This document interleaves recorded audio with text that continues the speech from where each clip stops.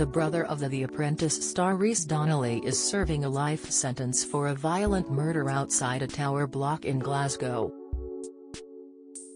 Scottish drama school boss Reece, 25, was unveiled as a candidate on the hit BBC show last night, but the Apprentice star has endured a tough couple of years after his brother Nico was jailed for life. Back in 2016, Nico was served his sentence for brutally stabbing Jamie Johnston, 21, to death in Sandy Hills, Glasgow. The 29-year-old has allegedly had extra time added to his sentence for violent behavior inside the prison, according to Daily Record.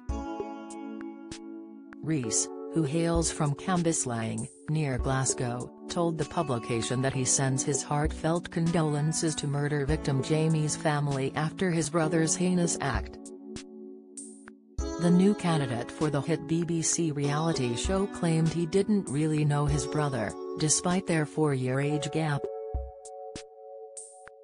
"I do not know this family member in question. I was only recently made aware of this news. My heartfelt condolences go out to the families affected," he explained. Speaking of Reece's dedicated work ethic amid his brother's sentencing, a friend told Daily Record, "Reece has worked hard to build up his business but had to start it up at a bad time, just as Nico was being put away for life.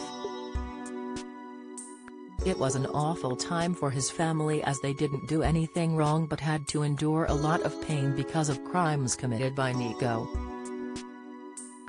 The insider added that the brothers were never close and as they grew older their lives were poles apart. "Reece wants to think about the future and is concentrating on The Apprentice," his close pal added. Nico Donnelly was found guilty in December 2016 at Glasgow's High Court of murder. He stabbed Jamie, from Cranhill, twice in the chest on a Sandy Hill street the previous January. Donnelly tried to claim he acted in self-defense and that the knife accidentally hit Jamie twice as he tried to shield himself. Lord Beckett, who sentenced Donnelly to life and ordered him to serve at least 20 years behind bars, said, "As a result of your inexcusable violence, Mr. Johnston has lost his life at the age of only 21 and his family has lost him forever."